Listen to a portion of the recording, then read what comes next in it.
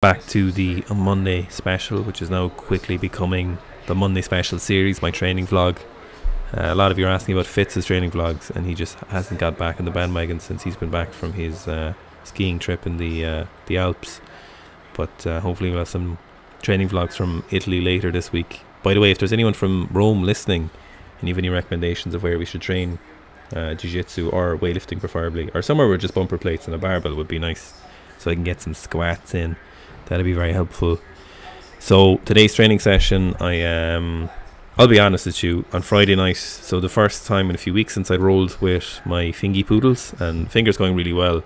So we just literally did a whole class of sparring, and it was the first time I kind of rolled in anger in a few weeks.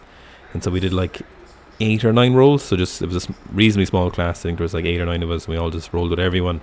So I was in bits on Saturday, and so I did no session. So this is Sunday's session. Body feels very good. Shoulder mobility is good. Front rack mobility is good. Just a very long warm up. But there was one thing in this session that was really kind of annoying me. And so was this one of those things? Is it sore or injured?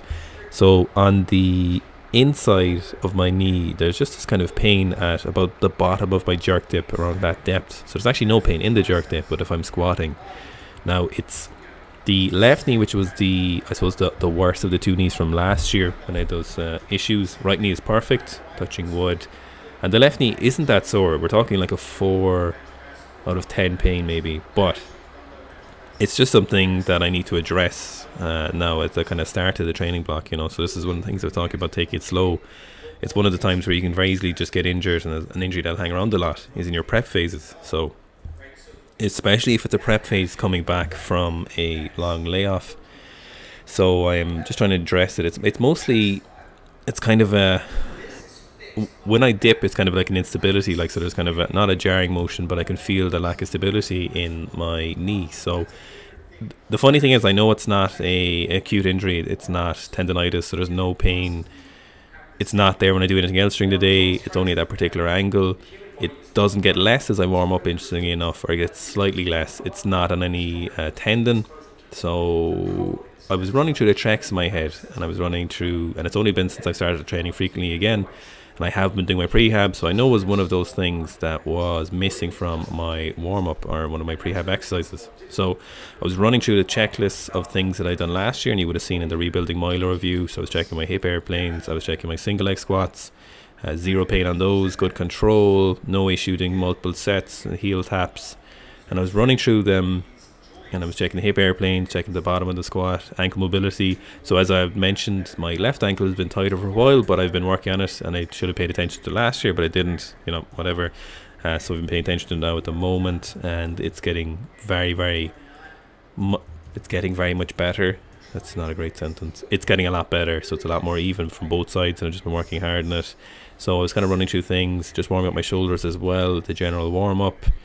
Shoulder mobility is feeling good, nice and loose. So hip mobility is nice, very deep.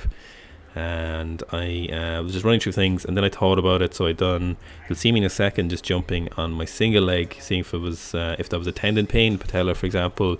It would be an indication of maybe tendonitis, but there was no pain on the single leg hops. The pain didn't really change that much after a warm-up. It wasn't drastic before the warm-up, so I knew it wasn't a tendon issue.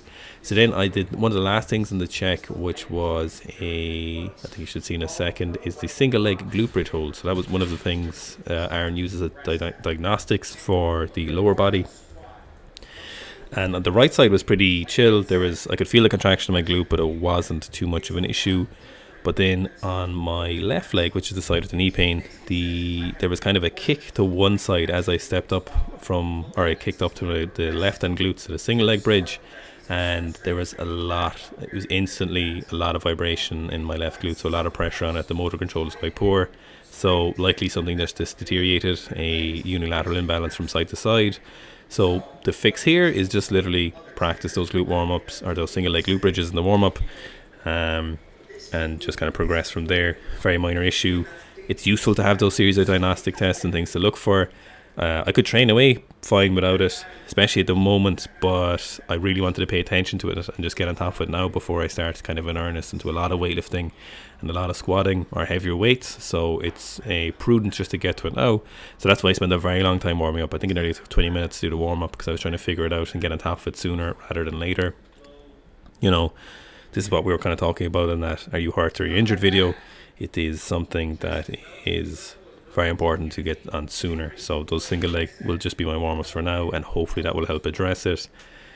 So this session I was doing back snatching. So last week I started back snatching. I did some no foot stuff. If anyone follows me on Instagram, you would have seen in my story some just no foot things. I saw the doctor last week for my finger. He said it was good. Probably another 3 weeks, he said, in the splint. I asked him, I was like, what if I tear it again? And he was like, meh, you can just leave it in the splint again and it'll heal up again. So very reassuring how blasé he was. So did some snatching, still no cleans. The issue with the cleans is that finger kind of jamming underneath is just too much of a risk. It's not a huge issue. So I'm back doing some push presses, jerks from rack, and some snatches. These snatches is fine, especially with the straps, so I'm pretty happy with that. The bottom position feels great, very stable. All that overhead stuff is very beneficial, and I'll keep that up for another few weeks as well. So tonight was the first time snatching basically in a few weeks, and very few snatches done in the year of 2020, and it's the 13th of February already. What are times? What are we coming to here? So just worked up to literally 60 kilos for some snatch from the floor and some no foot snatch after a while. Then I felt pretty comfortable, so back to do the full snatch. So you can see me actually here in this particular clip. I'm just looking at my hip mobility. I know the hip mobility is very good. It feels very free because I've been paying attention to recently. The internal and external rotation is good. Single leg hops, no problem. Doing the hip airplane seems there's a bit of a difference. A little bit on the left side. It is not as free or as controlled on the left hand side as it is on the right hand side, for example. Also, you'll see I'm wearing Gabriel's new pants, which are phenomenal, by the way. Very, very impressed with those pants. So got down, tried the single leg glute bridge. Right hand side was perfect. There was very little tension in my ass until I did a couple of reps or a little fatigue. Pushed up on the left hand side. Now you can't see from this angle, but I was kind of pushing away from my leg, so there's a little bit of a kick. And then there was immediate kind of that, you know, that low motor control you have with a particular muscle when you do a movement you're not used to. So it's kind of basically my glutes were vibrating. So it's a good indicator of probably what's an issue.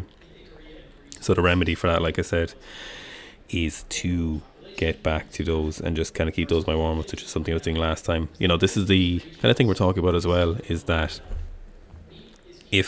so eventually something might drastically change in the structures of your hips or your arms or your legs or whatever it is in the organism, that eventually you may not have to do your rehab anymore or your prehab, or the likelihood is, as long as you're training intensely, the activity that's causing that issue may always be something that will cause that issue, and as long as you do your remedy stuff, you could be in that nice balance. But it may be that you get to a certain stage where the activity is just kind of an antithesis to whatever joint you have or whatever the issue is, and you just may have to do that kind of prehab and rehab stuff for as long as you do the activity. And you know, there's nothing really wrong with that. The activities are intense, and if you're training hard, something's going to hurt, so you might as well be aware of what it is you need to do. So you can just see me warming up with some no foot snatches. Overhead feels good, nice and loose in the bottom, nice and deep, just doing no foot stuff. If you go for a long period of time without snatching and you kind of come back into full snatches, the timing can just be a little bit off, depends on the person. So I just like to do the no foot things. It's not really a huge issue, it's just to do something, do anything at all with full snatching, just to get back to the movement again. So to start with the hangs, a little bit of high hang, just trying to be conscious and not pulling at my arms, being fast under the barbell, feeling loose in the bottom. Main issue on those was just trying to feel out my knee. So just a teeny tiny little bit of pain, or kind of, it's hard to describe. It wasn't so much a pain, it's more of a, like, it's a lack of stability and then pain rather than instant pain. I think all you guys know what I'm talking about. It's that kind of injury. It's very hard to convey the feeling of an injury, I suppose, over communication. It's easier to understand the feel of it. So then just work down to low hang snatches. I feel like low hang snatches are very, very productive. The high hang snatches are great for speed, but I feel like low hangs are great for positional stuff, especially getting back into training. So just worked up a couple of sets and reps of these, still maintaining the overhead squats, because I will keep those in for another while. As I mentioned, there's no amount of overhead stability work that you can do that is detrimental. No one's ever gone, fuck, my overhead was too stable and that's why I missed that snatch. So there's no problem working it in.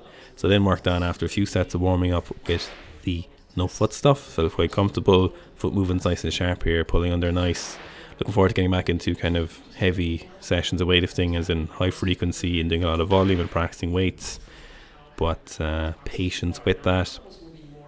You know, again, I think on this concept of this, the patience around having minor owies, minor issues, you know, with the finger and maybe with that knee, you just have to have a little bit of patience.